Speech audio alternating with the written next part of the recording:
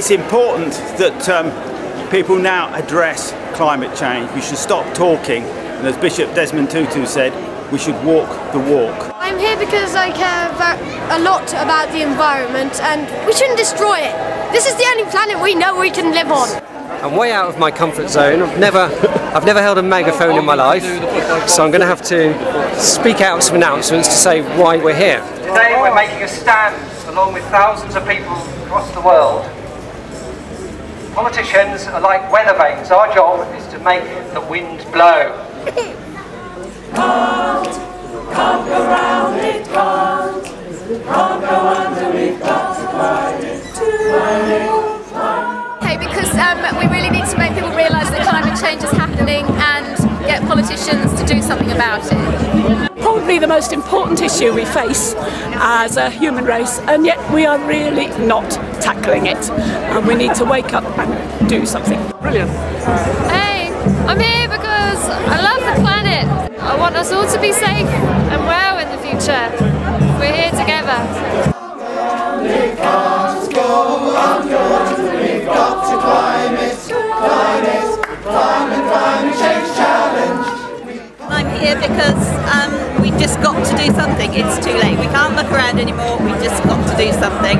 And if millions of people all over the world get together, then we can make change and we can make it happen. I want to not only protest but propose the changes that need to be made for climate change, and that those changes have long-term caring consequences. That's why I'm here, Philip. Thank you for asking. One thing is that the banner here which says the debate is over, climate change is real.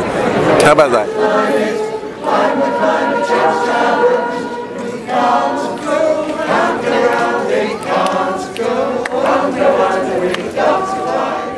After the success of Mr. Salmon's campaign, I think we possibly could show a difference, or attempt to make a difference. If the Scots can do it, so can we.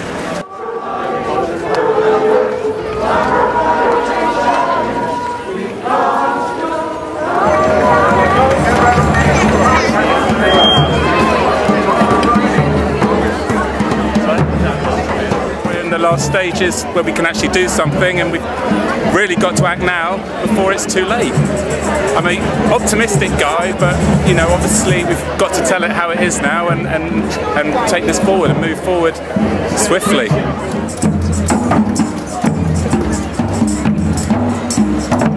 It's quite fitting that we're here in Gloucestershire at a climate change march, because although John Tyndall, the most famous climate change scientist, was actually born in Ireland, his family came from Gloucestershire. And in 1861 he produced a seminal paper demonstrating that greenhouse gases would warm the earth.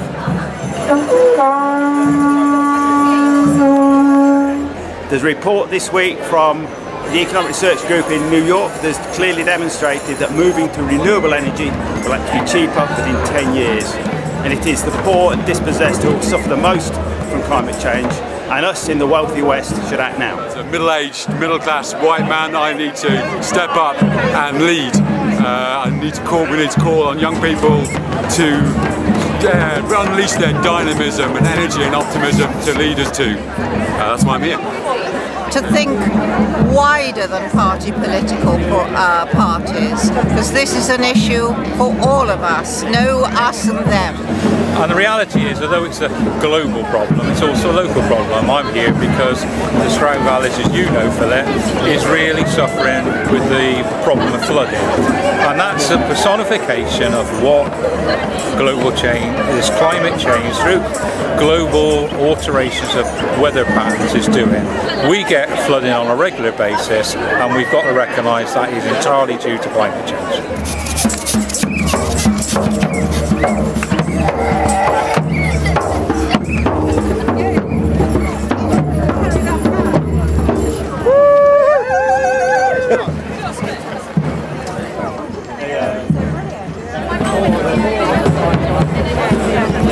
My name's Ian, I've come over from Cheltenham, and I've been doing this for about 10 years now, and the reason's the same, still the same. It's a moral sense of duty to the people of the global south and the majority world who haven't caused this, and we have, so it's our responsibility, and politicians need to act now.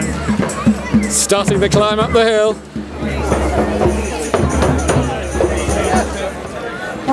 Because I really believe in it, and I saw your thing. We came from Herefordshire and it's fantastic, and we would move here if we could.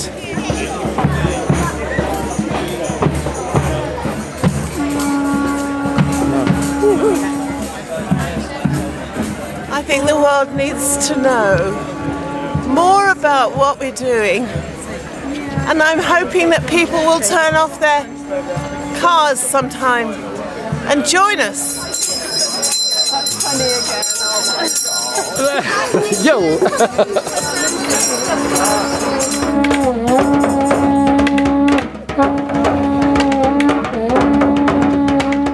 So those of you who are feeling creative and inspired, go and grab a piece of pink scarf and let's start laying it out. So here we are in Rodborough for the Climate Walk in Stroud to coordinate with the United Nations New York Summit.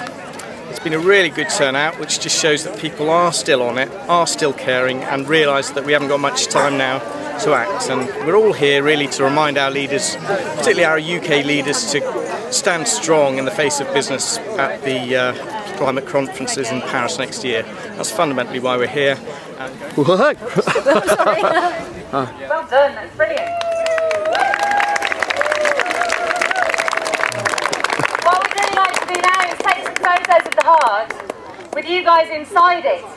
Just because I think it's really important that we in Stroud do a bit in what is really an international event. And what's so exciting now is these things used to be sort of led from Europe or America.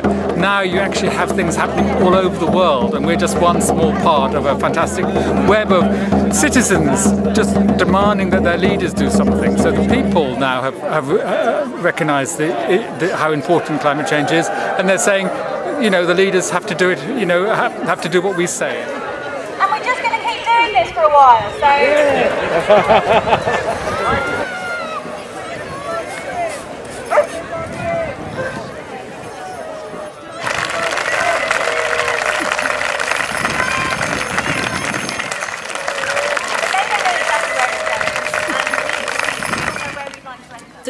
The people stood here today, Philip, actually recognising the challenge that lies ahead of us, and if we want to continue our society and live in as we do and as well as we do, then we have to make certain changes as to where we get our energy from, and that's what it comes down to. It comes down to the hydrocarbons we're taking out of the ground, and these people here today are saying we've got to stop doing that, we've got to stay no to fracking, and we've got to look at the renewables and energy use, and that's what we need the world leaders to do on Tuesday in New York.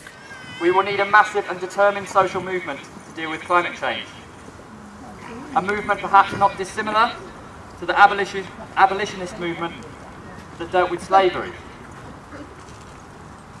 As with slavery, half measures are not an option. There are far more fossil fuels in the ground than we can safely burn. We need to keep them there. But every day we delay, the task gets more difficult. Climate change challenge. Come around it, come.